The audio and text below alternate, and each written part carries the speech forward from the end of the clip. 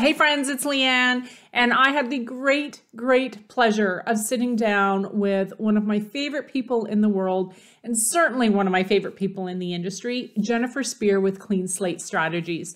I've had the great privilege of working with Jennifer over the last couple years with Meetings Mean Business Canada, and we decided just to film one of our tea time conversations so you could be a fly on the wall. So we're talking about a lot of different things today, including working from home during COVID-19, what a pivot looks like in our industry. We're also talking a little bit about Meetings Means Business Canada and what we're up to lately. So I've condensed our 1 hour and 20-minute tea time chat into 30 minutes. So hopefully it's something that you can listen to in the background while you're working. And yeah, here is Jennifer Spear with Clean Slate Strategies.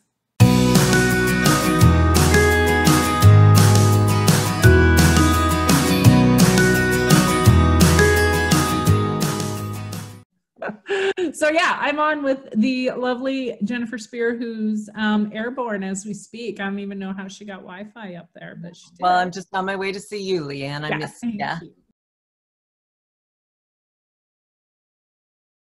So I had a girls' weekend this past weekend. 4 of us went to a Soyuz and drank wine. And 2 of my girlfriends have long, dark hair, very similar to you, Jennifer. Yours has more body and vibrancy. But anyways, so they've got this long, dark hair, and they're like, oh, I got 3 gray hairs coming in. What do I do? Do I pick them out? And first, after I called them, more swear word alert, after I called them, like, do not even talk to me about your 3 gray hairs. Like, I will throat punch you right here in the middle of the winery. Like, I was so upset because they were like, weren't sure what to do with them. You've gotten through this far in COVID and you haven't had a few gray hairs. Like, if you've only got 3, you can name them. Yeah. Like, I used to name them, like by my husband's name, each one of them. Talked about that a lot too, about how a normal experience like this girls' weekend and going to a winery, by the way, we got into all the wineries we wanted to get to. We just had to wait a little bit longer. So instead of just strolling right up and, chugging back a bunch of tasters, you had to check in and you had to give your phone number for contact tracing. And that's I'm going to call it here. That's what I see the trend being, especially in the meetings industry. And so we were talking, so they're like, well, why do you think that your industry should get exceptions? Which was awesome because I was able to say, we are professionals. We've been doing contact tracing for decades, like meeting planners. Yeah. What do you think a registration list is? That is the beginnings of contact tracing. So I think contact tracing, like, we've got it down pat. I know meeting planners are making it more better and more robust, but dude, if you ever need to know how to contact trace, call a meeting planner. Like, they've been doing this forever. Yeah. No, I absolutely agree with you. And I think there's some stuff that of course we're annoyed with, but there's some really good stuff that's going to come out of this that's going to change the industry for the better. It's going to change all public venues for the better, right? In terms of cleanliness and hygiene, and who knows, maybe it means reduce colds and flus too, right? When we put all this stuff into place. And we just had a blast making that video, wandering around downtown Toronto. And this was just before, well, we were filming it in October, I think. And then all the editing and everything that we were doing, because we added animation and stuff to it. It was finally ready to go live at the beginning of March. And then this happened. And I thought, might not be appropriate. Like, it might not be the right tone right now, because I was talking about change and taking advantage of change. And right when everything was changing and people were getting sick and scared and nervous. So I was ready to launch my video, my new website. And instead I did it really quietly, waited until we were ready, which I figured was sometime in April. We were like, okay, let's get on with this, that I was able to bring it out because we were ready to have that conversation about what's next, right? Yeah. As opposed to the freak out what's now. That's such a tough call because there are people, and it's my personality type, when it hit, and the first 12 hours sucked, like absolutely sucked, but there are a lot of optimists out there that probably could have used that change message even from the get-go. The people who either optimists or the people who are futurist thinkers versus people who think historically, like, and I'm sure you made the right call, but you hear that a lot. You hear people going, oh, I wonder if it's too soon to launch. In fact, the video I did just a few weeks ago with Quebec City, they did the virtual FAM in June. And that's the one question they kept asking themselves when they were preparing for this is, are we being offensive? Is it too soon to do something like this? Are meeting planners even interested? And, you know, we don't want to rush people into taking the next step when they're not ready, blah, blah, blah. But there are people who are ready. They had 80 planners on a virtual FAM. They were ready. I would have loved your video that first week. It may have been the message I needed to snap me out of a depression, to go, you know, this has changed, but then that means another great change is coming. Like, there's people who need that messaging, I think, regardless of the timing of it. I've always been a night owl. The other mug that I was using earlier that I'm not using now, it says, it turns out I'm not an afternoon person either. I've always been a night person, always. That's you know, hilarious. the day starts at noon.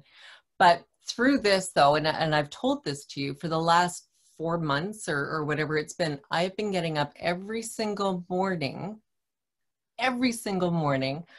to join a writing group, and it's been fantastic. I absolutely love it. Like, and you're still doing it. Yeah, still doing it. And the person who coordinated it took August off, but the rest of us still wanted to meet, so we're still getting up and writing every day. It's fabulous. And so we're on Zoom. We talk for about 15 minutes. Then we turn our cameras off when we all write for an hour, and then we come back on and talk again. Right? And I could do this on my own. I recognize that, but I won't, and I haven't. So it's just been fabulous. And there's something to that in terms of that shared kind of energy, but also the accountability and being with people and going through the same crap with everybody else. It's been great. So if you're writing for an hour, almost an hour, every single business day. Hour, a full hour. So how long does it take to write a book? Like, are you done? Are you even close to being done? Do you have the intro written? Like, where are you in the process?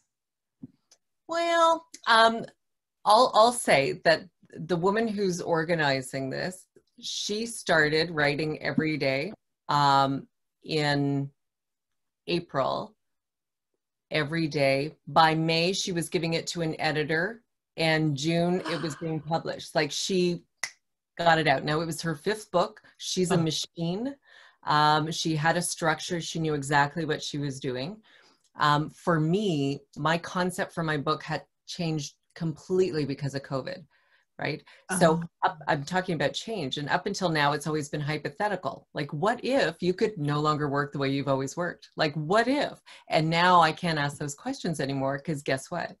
So it's changed. And so I'm redoing interviews and things like that. But some of the folks in the group, they've got a great structure. They're following it, and, you know, they're going to be done their book like this month. And then you've got all the extra stuff, like the editors and the designers and stuff like that. So for me, I've been less structured. I've only been able to write that hour a day. Like, it's been so, you know, crazy with doing number of things. But I would say I've got all the pieces written. I now have to bring it together. So being, you know, kind of true to myself, being a little unscripted, I went without structure, wrote, and the structure's coming out of the writing, which has been great for me. Whereas other people have to have the structure in place, and they won't write a word until they know where it's going, right? And some, you know, are writing not just the structure, but they're writing chapter 1, then chapter 2, then chapter 3, and it doesn't even occur to them to skip ahead if they've got interest in writing chapter 10 first. And so I resist structure so much that I find them fascinating. They find me a little bit odd, but we're working together. It's been great. I'm very lucky. I'm in a massive loft office, and I have literally put kitchen counters in on this whole side. Anywho, I have literally 3 whiteboards side by side with Post-it notes all over them for different projects I'm working on.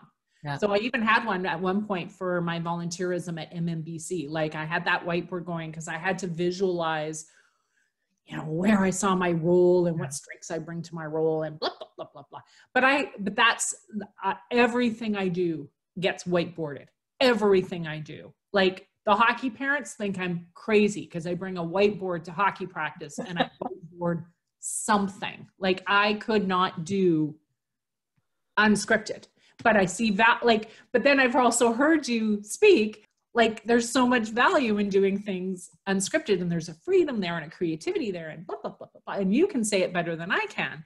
So like, do you despise people like me that can't make the switch? Like, how does that work?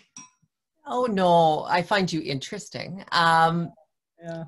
For me, it's a good word. Thank you for using that word to describe me and not the other word that I know you're thinking.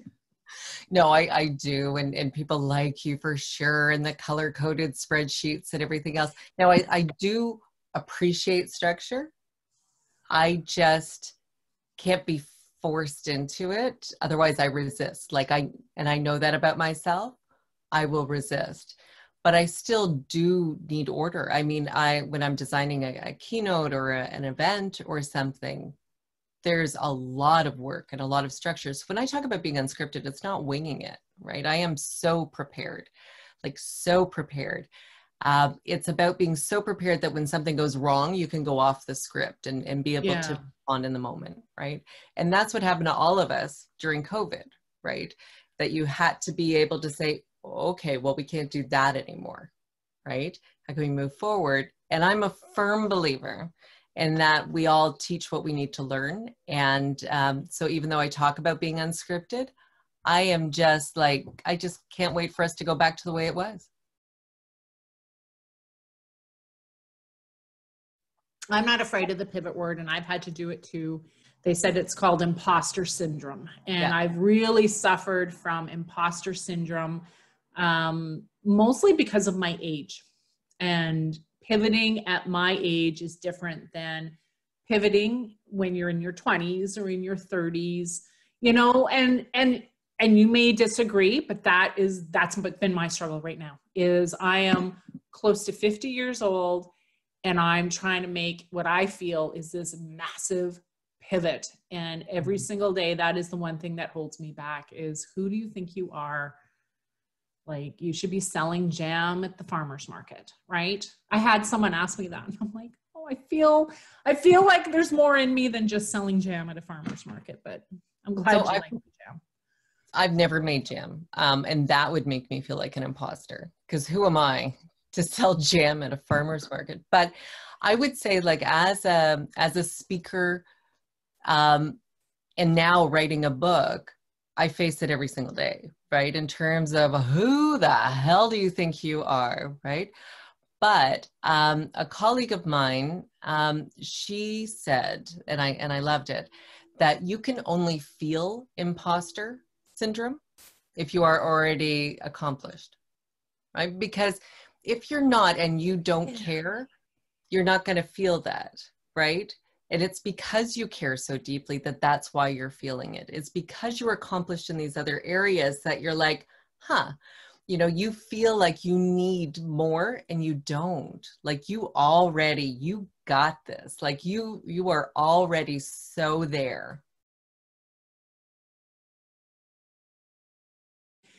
You know, and when you start, you're going to fail, and that's okay. And then you do it again and you fail a little bit less, but you still fail. And I'm like, oh, good. So now I have this year of failure already lined up, scheduled. It's on my whiteboard. Of course. Right? Because the pivot can be so big that the beginning stages of the pivot, it's not going to be like Oprah Winfrey status. It's going to be when Oprah was trying to get a job at her first radio station or her first TV station. And it's like, oh, great. Now I'm back to that. And so Anyways, takes time. look for lots of my failures to show up on social media in the months ahead, folks. Do you know my best friend, Brene Brown? I mean, we've never met. We've never met, but I know if we did, she'd be my best friend. And do you know what she calls the FFTs? So it's the fucking first time. So the fucking first time you do anything, it's horrible. Like, it's just horrible. And you need to know that about yourself. And when you try something new, so she was trying, I listened to her very first podcast that she was putting out. And she knew she wanted to do it. And she referred to the FFT in that podcast because she's like, this is my first one and it's not going to be good. And I know that. And so it's recognizing that. Right. And so as we're pivoting and we're moving forward and we're trying things online, like that's got to be our big one for everybody. Right. Yeah. We like it live.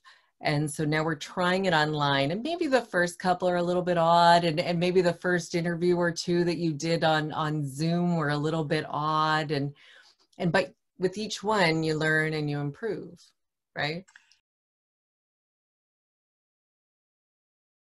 One of the women in my writing group, she has it on a Post-it note and she holds it up most days, is that done is better than perfect.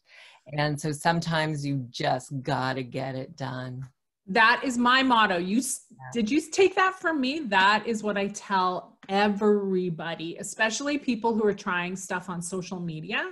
Oh. And done is better than perfect. Just get your shit out there. Like, the world wants to hear from you. They don't care if you're perfect. They just want to hear from you. That's the biggest risk, and that's the biggest pivot, is you are forced out of the industry. You're not even forced out of your job, but you were forced out of the industry, and you now have to find a new community of people. You know, you and I think, are lucky enough that, we're doing some different things in our work, but we're still in the same community. It's still the same peeps, and we haven't lost those people. But not everyone's that lucky. There's a lot of us who are going to have to take jobs elsewhere, whatever that looks like. I mean, so my background, I call myself a recovering corporate executive. So I was in corporate, I was VP in a national retailer, and there was a restructuring. I was fired out of that.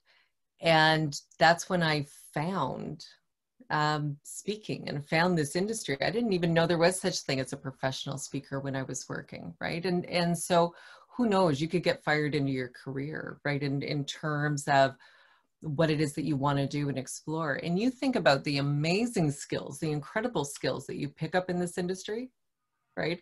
That the rest of the world could benefit from. Like, I think there's opportunity to do all kinds of things. And there's going to be jobs that we don't even know exist yet that come out of this, right? And they're going to need people with these skills. So while it may not be your preferred method, it can be, it could become something great. Like, you never know.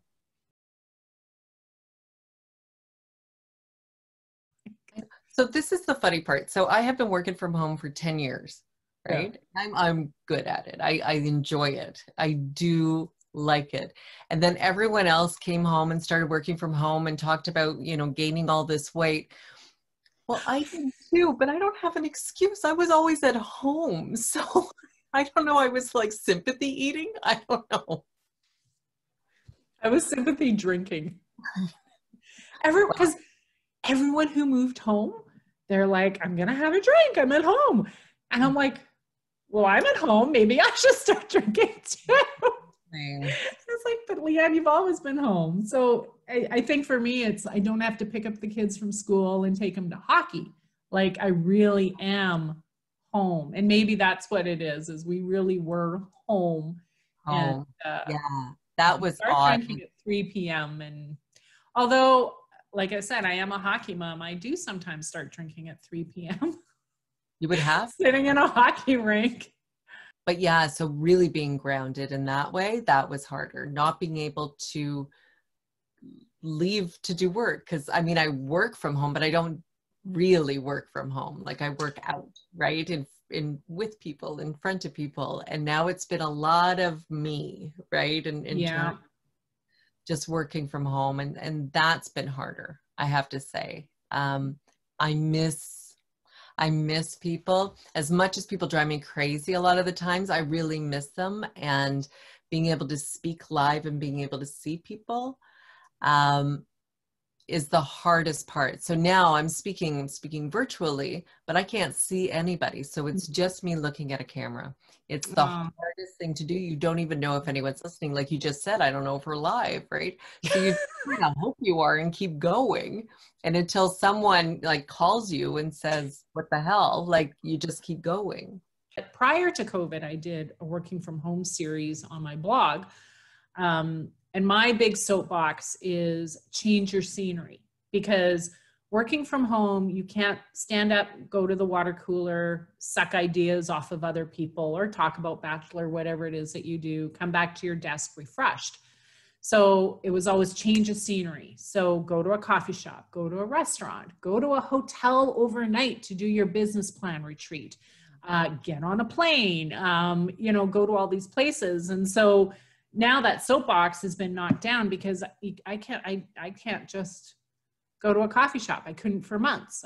That's been my biggest struggle is it the plane I miss, or is it just the change of scenery I miss? I have stayed in 2 different hotels so far. Okay. So one was for work, and it was in Quebec, and the hotel had only opened the week prior, and this was just recently. This was in July. It had only opened a week prior, and so it was basically empty. There was not a lot of people there. They had done a really good job, but it was almost over the top in terms of the care and attention to COVID, right? So, the plexiglass at the front desk, but then when you went to check in, they had these little kitchen tongs that they used to pass you the hotel key. Like it was a little bit odd. In the elevator, only 2 people allowed, but they put the footprints in the stickers on the floor so you knew where to stand. You had to wear your mask, of course, in the hallways. There were seals on the door, but it was good and you felt safe and protected. Yeah. On Saturday, I stayed at one with my husband because we went to our first party. We were so excited that it was, about an hour away from us. So we decided we were going to stay overnight. They put a bottle of hand sanitizer at the front desk, and that was it. That was it was like, it was some sort of nightmare. I'm like, what the hell is going on here? Yeah. We need our planes and our airlines. We need them to come back. And so we need to travel, but it is a little bit scary. I think I can do it. Like, I think I could. I've talked to enough people that have flown recently. And I think I could. It's going to be within Canada, and it's probably going to be short trips at first, but yeah, I could do it. The one that's freaking me out, the casino. Oh yeah. And yes. I'm a card player, and I can't imagine ever going back, right? The thought of touching the cards and the chips, it's different for different people, right? So the first day the patio was open, I was there because I'm sick and tired of cooking, right? Like I'm just like, feed me. I got my nails done as soon as I can, but I'm not going to casino, and I haven't had a massage, whereas I know other people that have. And so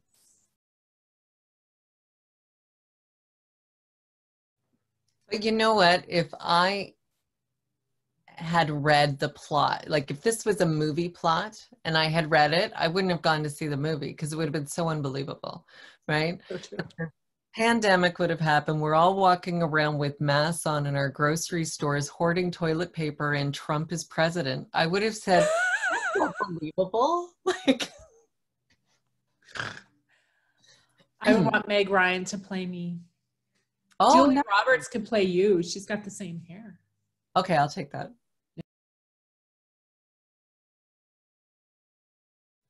I mean, of course, the first reaction was, oh shit, right? Yeah. But it was working and volunteering for Meetings Doing Business that saved me during this time, right? Because if you remember, like you were working with me and we were doing GMID, and we were meeting regularly and getting people and supporting them having live events. And, you know, we had a meeting on March 11th, and we were still moving forward with live events. And March 13th, I had to call it and say, no, we can't do this anymore. And we decided to go virtual. And then, you know, the lovely Ann Newen jumped on board and GMID goes virtual. But that is what saved me, was diving into this volunteer work and doing something for the industry, for others, that took us to GMID, which was April 14th. And I was so busy and so focused. It was such an important time, and it was so great to be involved in that, that I didn't have time to be upset and lick my wounds and all of that, because my business flatlined at that point, right? All events were canceled. So it was a great time for us, but it was also a great time for Meetings Doing Business, because up until that time, the conversation was, how can we tell our story? And all of a sudden, everyone understood. Everyone understood the impact of no meetings and events and no travel, and what that was going to do to the industry, but also to businesses that rely on the industry. And so all of a sudden it was, we don't need to explain it anymore. Now let's take care of our people. Now let's advocate to government, because they'll understand the impact. We can talk about it. Pre-COVID, it was a lot of that old adage, we're preaching to the choir, we're preaching to the choir. So how do we get our message out there? But this is the platform, right? COVID is our platform to get the message out there. And now the message is even changing again, but now we have to literally pick out business events, and we need to put it on its own thing, on its own platform, and we need to change the rules just for business events because of how they are organized and the contact tracing and all of this. So it's even taking the advocacy for everything in our industry and everything that entails, and now we're just picking out the small piece that is business meetings and business events. Absolutely. And that's the conversation that we are having with government right now. It is, don't lump us in, and nothing wrong with sporting events and concerts and festivals and everything else, because I love them and I miss them. But business events are different, because we do know who's there. It's not the same as someone going to a mall. Like, we know who's at the event. We can contact them. We can keep them safe too. We can create our own bubbles, right? From travel bubbles to being there. And I think we can do it safely, and we just need to make sure that they understand that definition, the difference in it. Right. So now for months, we didn't have any sports. So my husband was watching reruns of baseball games. I'm like, let's think about this. A rerun of a baseball game. And now at the same time, he can have hockey, basketball, golf, and baseball on, and he can just flick. Oh, and soccer was on last night from the European. Just. Yeah, no, I think every husband in the country, it was like that. Because you're right, the baseball was on rerun. And it finally got to the point where I said to Sean, my husband, I said, Sean, spoiler alert, Joe hits a home run. I know, right? Like, it's going to happen. At that game. I can tell you what happened. So anyway, so I ruined that one for him. But yeah, like on his lunch break, in fact, he's probably doing it right now because it's noon in my neck of the woods. He's probably watching something while having his lunch downstairs in the kitchen. Guaranteed. I know. My friend said the same thing. She says she feels like an old man because she just sits and watches sports all afternoon.